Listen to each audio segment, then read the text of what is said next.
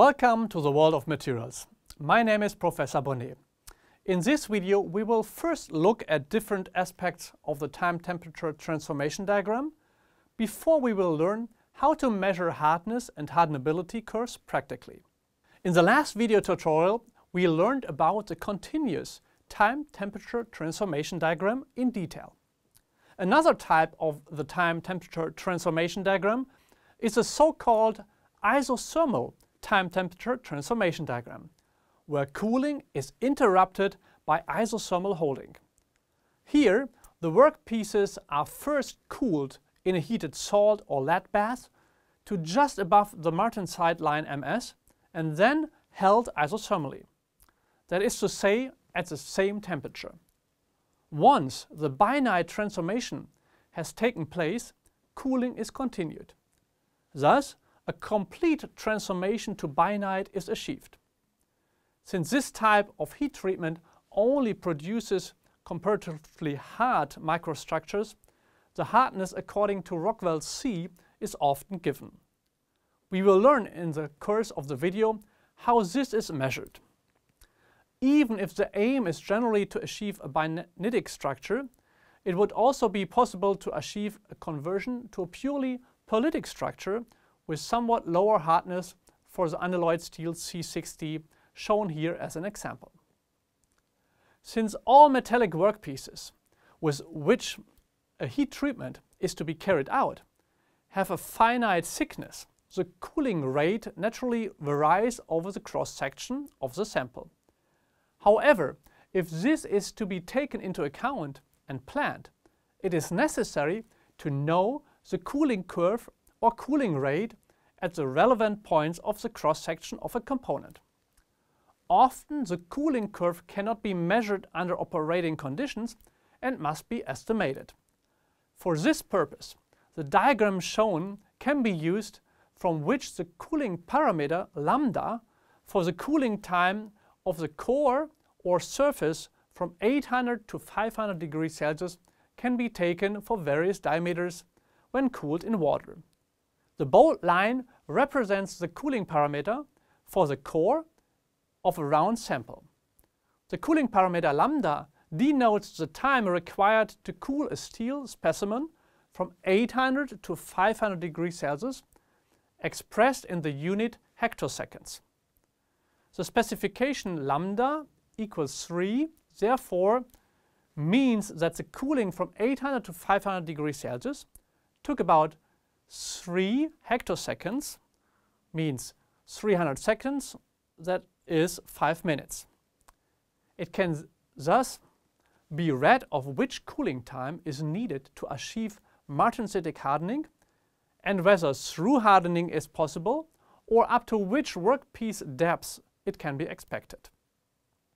Corresponding diagrams are also available for cooling in oil or in air. These would show that the cooling times for quenching in oil are about twice as high as in water and that cooling in air is 50 times slower than in oil. With the aid of this cooling parameter, or by drawing the measured cooling curve in the time-temperature transformation diagram of the respective steel, the cooling process can be followed and it can be read of whether the desired transformation result can be achieved. For this reason, the cooling parameters are also shown in some of the time-temperature transformation diagrams. The cooling parameters for the 34CR-MO4 shown here are between 0.13 and 1.1 for a purely martensitic binitic transformation. That is to say, cooling times of between 13 and 110 seconds are required for cooling from 800 to 500 degrees Celsius. With slower cooling, the microstructure transforms more and more to ferritic pearlitic. At high values for the cooling parameter, greater 9 hectoseconds, especially with air cooling, it is often converted into a cooling rate. Thus, a cooling parameter of 9 corresponds to a cooling rate of 20 degrees Celsius per minute. Hardness is the resistance of a material to the penetration of another, harder body. In principle, a distinction is made between static and dynamic hardness testing methods. The dynamic test methods abruptly apply the load to the part to be tested. With static methods, the load is constant or gradually increased. Depending on the type of impact, a distinction is made between different types of hardness in both static and dynamic methods. At this point, I would like to mention only the three most important static hardness testing methods that you will encounter in professional life: the Brinell test, the Vickers test, and the Rockwell C test. The Brinell hardness test is carried out on soft to medium hard metals, for example, case hardening steel. A carbide ball is used as a test specimen for this method. Depending on the thickness of the workpiece, the balls with a diameter of 1 to 10 mm are used. They are pressed into the surface of the workpiece with a defined force. The surface must be ground flat. Different test forces are used depending on the expected material hardness. The diameter of the impression the test specimen leaves on the surface of the workpiece is measured. The Brinell hardness is defined as the ratio of the test force to indentation surface. The Brinell hardness HB is determined from the following variables: ball diameter D, applied force F, and diameter of the ball indentation small d. The Brinell hardness test was first presented to the public at the World Exhibition in Paris in 1900. The other hardness testing methods presented here were developed shortly afterwards. At that time, the test load was not measured in Newton, but still in kilopond. Therefore, today the test force in Newton is multiplied by 0.102, that is to say the reciprocal of the acceleration due to gravity, g, of 9.81, to convert the unit of force Newton into the older unit kilopound. The Vickers hardness test is used for thin sheets, thin layers and workpieces made of uniformly structured materials. Here, too, the surface must be ground flat. The indenter is a four-sided pyramid of diamond with a point angle of 136 degrees. The two diagonals of the square indentation are measured and averaged. As in the Brinell hardness test, the indentation surface is calculated from the indentation diameter small d. The test load is varied according to the thickness of the workpiece and the hardness. The ratio of test load to surface results in the Vickers hardness HV. The test load in Newton is again multiplied by 0.102. With 1.8544 as value for sinus 136 degree divided by 2, the Vickers hardness is obtained. HV equals 0.102 times F times 1.8544 divided by d square. Rockwell C test can be performed without pre-treatment of the surface. A diamond cone with a point angle of 120 degrees is used as a test specimen. In order to compensate for the defects caused by an unclean surface, the intender is first pressed into the surface with a test preload F0. The penetration depth generated by the preforce is the starting point for further testing. The test force F1 is applied additionally. After the standardized duration of action, the load is released to the initial force F0. This causes an elastic back deformation. The permanent indentation depth corresponds to the Rockwell hardness HRC. The Jominy test serves to determine the hardenability of steels. Standardized round bar specimens are used for the test. The length is 100 mm and the diameter 25 mm.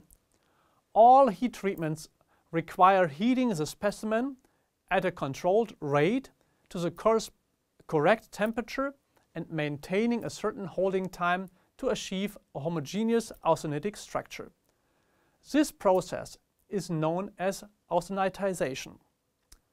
A quenching device is used for the targeted cooling of the sample at the end phase. It consists of a holder in which the sample can be hung and allows it to be placed centrally by a water jet. The water jet must have a rising height of 65 mm and a diameter of 12.5 mm. A shutter makes it possible to deflect the water jet when the sample is inserted. After the annealing temperature of the sample has been maintained for 30 minutes, the sample can be taken out of the furnace and hung in the quenching device. The time between taking the sample out of the furnace and the start of the quenching process must not be longer than 5 seconds. Now the sample is cooled at the front side for at least 10 minutes. During cooling from the austenitizing temperature, steel in the solid state transformation transforms from the face-centered cubic lattice to the body-centered cubic lattice. During the diffusion-less transformation, during hardening, the carbon remains forcibly dissolved and leads to very strong tension of the lattice. The high hardness results from this tension in the lattice. The more carbon is dissolved in the lattice, the higher the lattice tension and thus the resulting hardness. After the sample has been sanded on the surface, the hardness test can be performed. This is carried out at several points at fixed intervals. In this way, the hardenability of the steel can be determined. The hardenability is primarily dependent on the carbon content of the alloy and the martensite content. An unalloyed steel sample containing 0.2% carbon has a hardness of 45 HRC when fully converted to martensite. An unalloyed steel sample with 0.8% carbon achieves a much higher hardness of 63 HRC.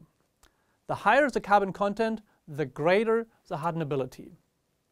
In the Jominy test, the heat flows off in the direction of the rod axis. The cooling time of the Jominy test is therefore a function of the distance from the end phase. On the end phase, in direct contact with water, the cooling time is extremely short.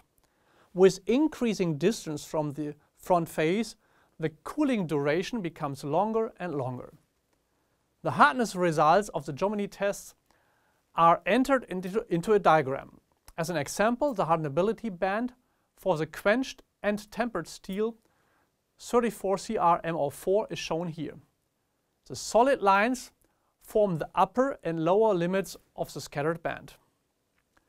This diagram shows the results of the Jominy test for 4 different materials, which all have a carbon content of approximately 0.35%.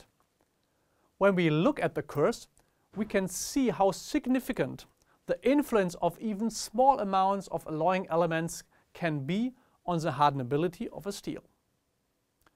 You will learn more about hardening and other specific heat treatment processes in the following video tutorials on heat treatment of steels. The Jominy test is widely used in the industry as a reliable incoming inspection of delivered materials, not least because of the ease of execution and the low scatter of test results.